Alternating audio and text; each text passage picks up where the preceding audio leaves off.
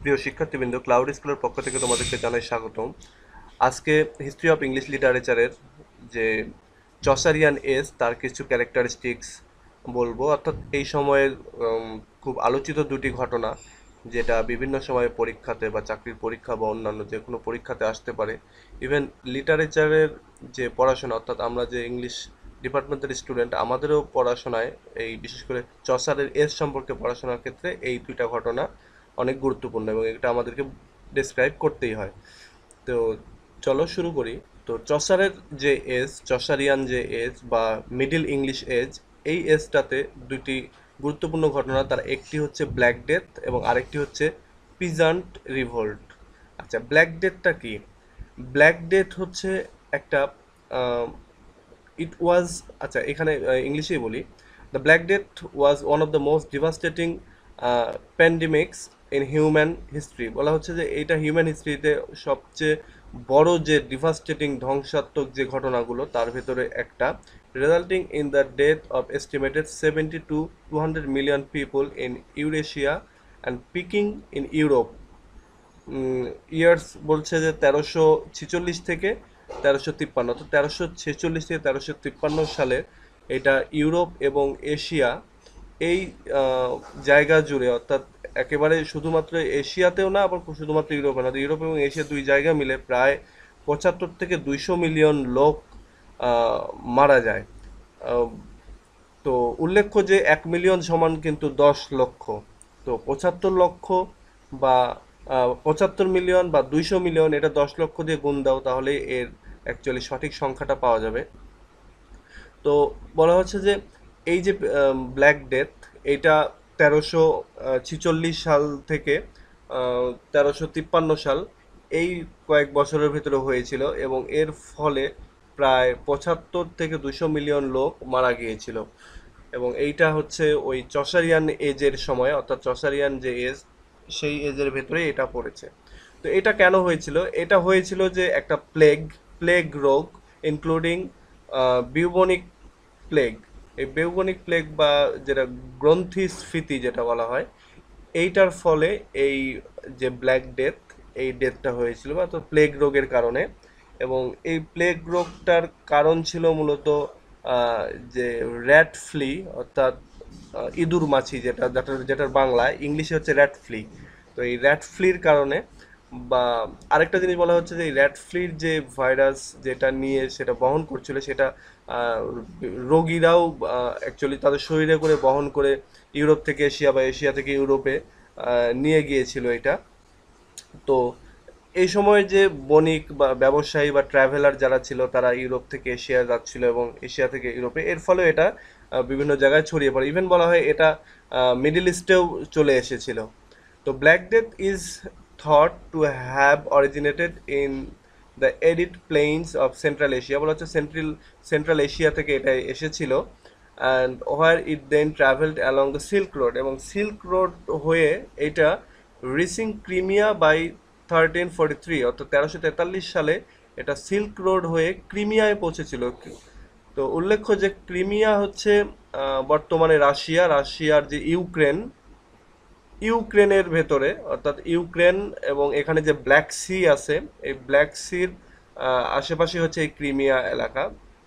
তো এটা silk road হয়ে গিয়েছিল। সিল্ক রোড রোড বলতে সেটা হচ্ছে যে যেটা এখন বর্তমানে চীন একটা রাস্তা বা একটা রোড করতে চাইছে, যেটা ট্রান্স এশিয়ান বা এশিয়ান হাইওয়ে সম্ভবত এরকম কিছু একটা নাম।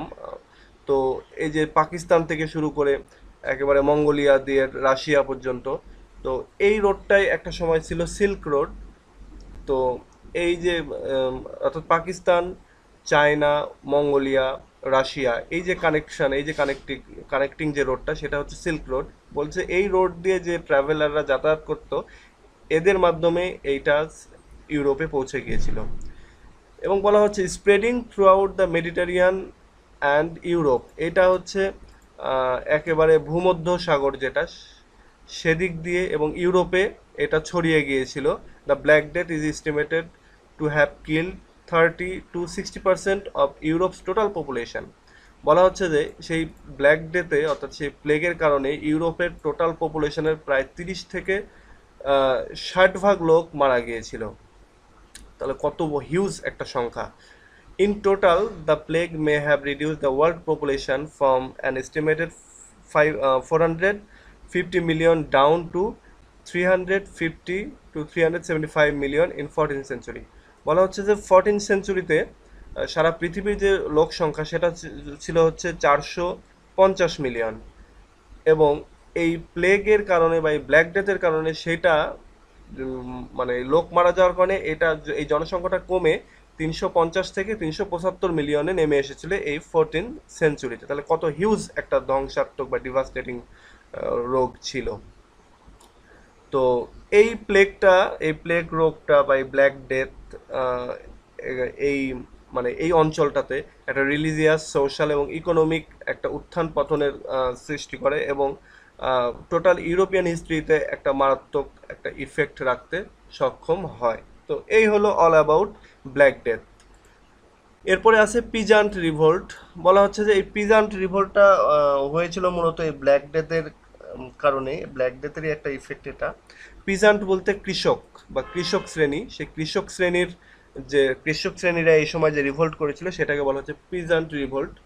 তো এই রিভোল্টের কারণটা এরকম যে ব্ল্যাক ডেথের কারণে অনেক মানুষ মারা গিয়ে যাচ্ছিল, এবং এই প্লেগের কারণে অনেক মানুষ যখন মারা যাচ্ছিল তখন কৃষক শ্রেণী বা সাধারণ যে লোকজন তারা বিভিন্ন জায়গায় ছুটোছুটি করে এক জায়গা থেকে আরেক জায়গায় পালিয়ে যাচ্ছিল। তো সেই সময়টাতে যেটা হয়েছিল যে ইংল্যান্ড থেকে বা এর আশেপাশের এলাকাগুলো থেকে প্রচুর পরিমাণে কৃষক তারা পালিয়ে এশিয়া বা এই দিকে চলে এসেছিল, যার কারণে কি হয়েছিল ওই সময়টা তো ওই এলাকায় কৃষিকাজ বা এই জাতীয় ছোট যে নিম্ন শ্রেণীর কাজগুলো এগুলো করার মতো লোক ছিল না। তো যার ফলে যারা ছিল তারা কি করেছিল যে এদের বেতন ভাতা যেটা সেটার দাবি করেছিল অনেক হাই বা অনেক বেশি।